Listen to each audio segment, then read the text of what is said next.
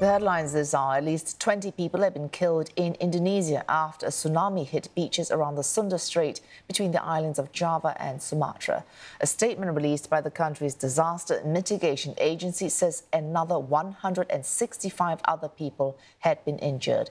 We are still waiting for details, but it appears to have been caused by an eruption at Mount Anak Krakatau, which occurred last night at around 9 p.m. local time.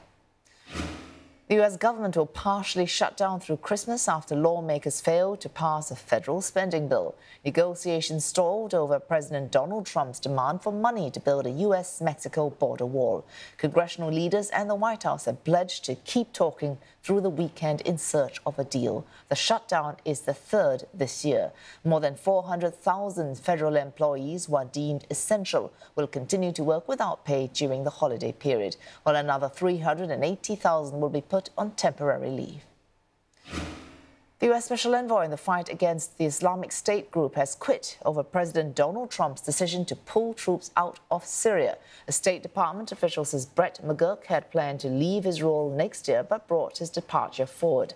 Mr. McGurk's departure follows the sudden resignation of Defense Secretary James Mattis, who had also opposed withdrawing troops from Syria and reducing the U.S. presence in Afghanistan.